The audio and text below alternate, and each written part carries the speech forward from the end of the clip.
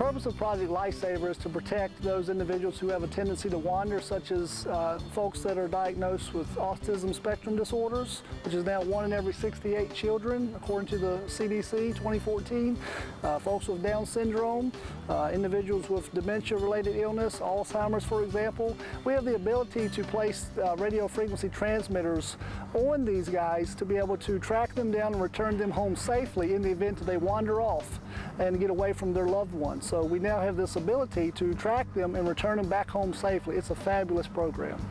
But we're doing a 2-day course. We're excited about it for a multitude of reasons, to include that the Roanoke City Police Department is the first police department in the United States to ever offer up the basic ground search school for Project Lifesaver in the basic law enforcement school. So by the time our police recruits graduate here in a few more weeks, they will be fully certified to track individuals with cognitive disabilities, and that just doesn't happen all over the country. For others to obtain that certificate, they would have to come back through an in-service or go through a course in other cities and beyond, which now we have the full capabilities to offer it up to all of our police recruits, as well as our seasoned officers and veteran detectives right here in Roanoke. So we're very proud of that. We just recently received over a $13,000 donation from Foundation for the Roanoke Valley.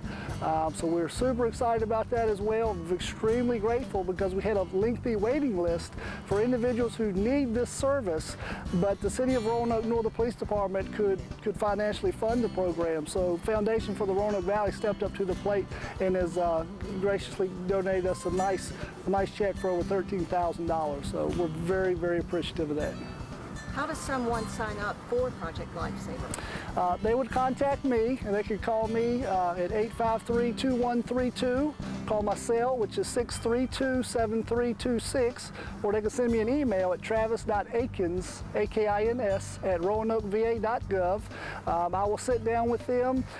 They need to have a diagnosis, a formal diagnosis of autism spectrum disorder, Down syndrome, or other related cognitive disability, on up to a dementia-related illness. That would qualify for them to be on our program. They have to reside in the city of Roanoke.